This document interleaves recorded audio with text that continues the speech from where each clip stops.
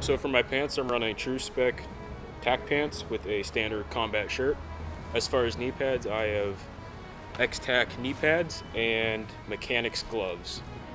For my first line, I run an Eagle Industries padded war belt with 2 pistol mag pouches and a Taco kangaroo pouch. As for my sidearm, I run a KWA P226. As far as the back of my belt, I have a dump pouch and a standard roll of electrical tape, which I never go without. And of course, my tactical sport. I run a Condor Molly chest rig with 3 Taco pouches on the front and a Elite Force kill rag. For my back, I have jerry-rigged on a hydration carrier, which I house BBs and cans of gas for our teammates.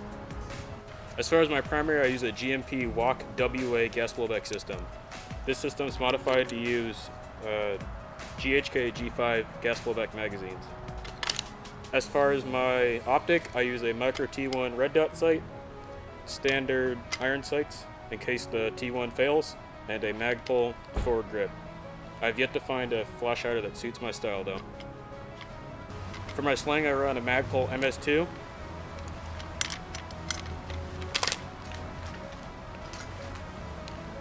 For my neck, I run a Condor neck wrap, a fast helmet, safe face goggles, and a standard mesh mask, which is all hooked up to the helmet itself.